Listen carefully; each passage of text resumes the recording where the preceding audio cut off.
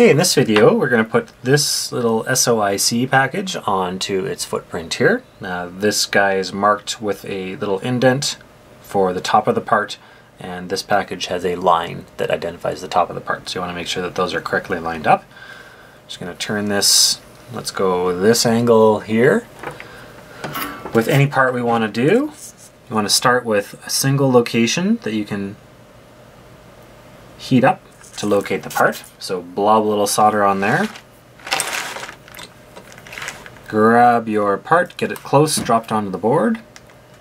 Get a good grip on it and come in with your iron. I'm hitting my tripod of my camera. We'll just turn that a bit.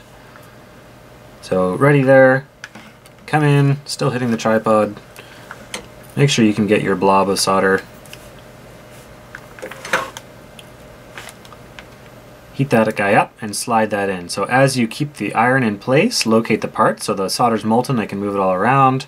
I locate it just perfectly in the center. Make sure it's right on when I think it's good.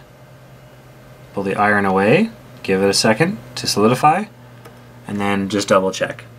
So I move that slightly when I let go. So I'm going to re-grab the part first and then reheat that location and then just straighten that out. Like so. Okay? As long as you've only got one location soldered down, then you've got no problem in making corrections to the part. Okay? As soon as you have two locations, then you're pretty much done. Alright, so that guy is now on the board. And this guy is wide enough pitched that we can easily solder these pins individually. So let's start opposite to the one that we just did.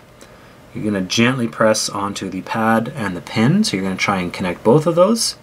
And let the solder just flow on there. Make sure that you get a good joint, good adhesion to both the pin and the part. And I'm going this way, you can see if you get a bit too much solder, it already is freely soldering the other one. Okay, but pretty easy to hit that pin. It's not fine pitched enough that you have to worry about bridging too much. And if you bridge these, they're pretty easy to fix. So I'll even bridge one for you. So there you go. So that's actually done. If you do bridge, say if we got these two guys bridged like that, then usually you can just take your iron clean tip and just sweep this off like so. So you see I pretty much grabbed the solder onto my iron and unbridged those pins. Okay. When you inspect these guys, make sure that you don't see any visible copper on the pads, and then you know you've got a good connection. So that guy should be good there. So very easy to do those relatively wide pitched parts.